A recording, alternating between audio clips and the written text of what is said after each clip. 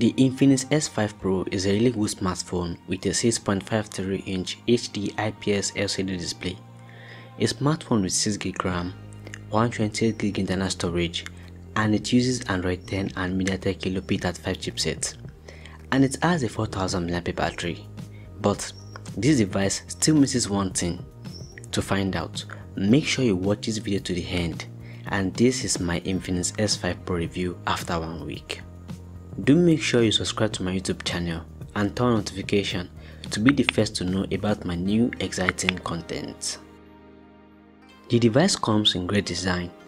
Holding this device will call attention to you because it has a fine glossy build and it shines really well. The design feels really premium in hand and the feel is always tempting to touch. The device comes in different colors. The color of the device I have here with me is the violet color. Checking out the device, on the right side, you see the power button and also the volume rocker. And on the other side, it houses the SIM and the SD card slot.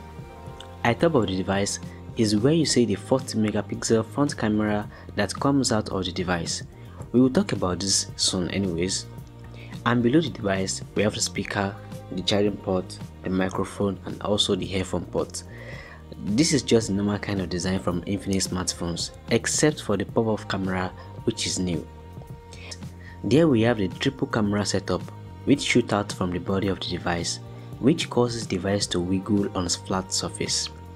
Having a camera bump that doesn't shoot out would have been cool, but applying the protective case that comes with the device would solve that problem for you.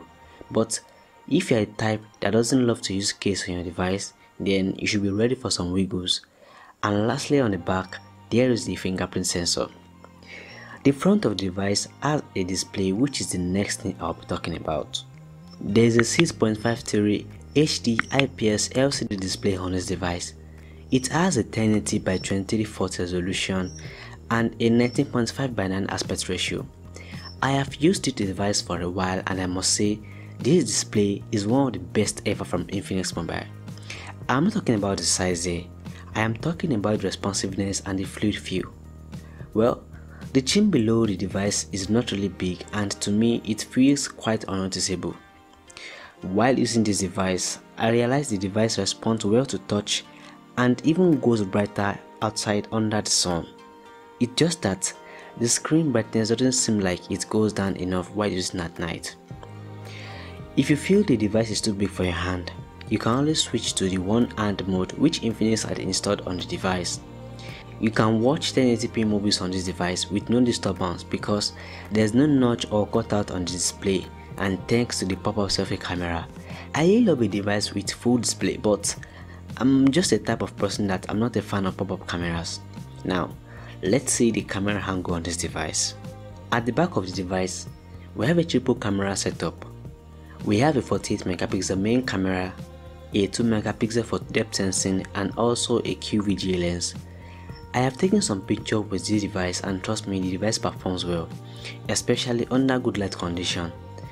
The picture you are seeing right now on your screen are the pictures I took with this device rear camera, and after that you will see the pictures I took with the front camera. By default, the rear camera takes pictures at 10 megapixel, but can always switch to the 48 megapixel for more details when you take pictures. The device gives chance to record and take images in different modes. This camera will do justice to all of your pictures and it will do well for your social media images. There is enough storage for you on this device, but if you feel like you need more storage, you can add an additional storage by using a SD card. The device has a 128GB internal storage and a 6GB RAM. And trust me, it does well because I have used this device for about a week now and playing games does well, and even surfing the internet and watching movies and doing every other thing on your smartphone performs very well on this device. The device uses a MediaTek Helio P35 chipset, which keeps the device working excellently even after a long time of usage. Switching apps works perfectly on this device and it won't show any lag at all.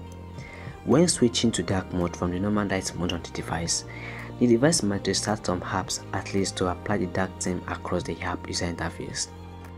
Infinix added some cool features to this device, which includes DTS for boosting sound quality. Also, Infinix added a WhatsApp mode which makes restriction to other apps from using data in background. Infinix also includes a screen recording feature on this device. You have the chance to select your preferred navigation gesture as well. Thanks to Android 10 and XO version 6.0 skin, you will also have a feature on your smartphone called Social Turbo that mainly works for and with WhatsApp only. Unlocking this smartphone works very well with the fingerprint sensor at the back of the device. With the fingerprint sensor, you can unlock the smartphone even within milliseconds.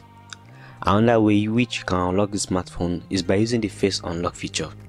Well, this is not my own thing because I'm not a fan of pop-up selfie cameras, but the pop-up selfie camera works very well while unlocking smartphone, whether in the low light condition or in a brighter light condition. While playing games and watching movies or playing music on this device with the speaker feels really cool. I think you should hear what the sound feels like.